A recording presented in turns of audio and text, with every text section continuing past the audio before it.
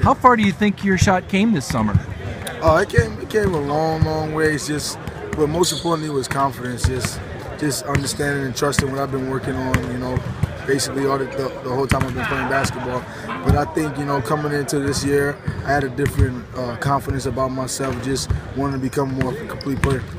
And then as far as the team, there's been some ups and downs with a couple guys. We know about Alvin and Aaron now that are going to travel and not play. You're kind of looked at as a team leader. Where is this team at from a chemistry standpoint right now?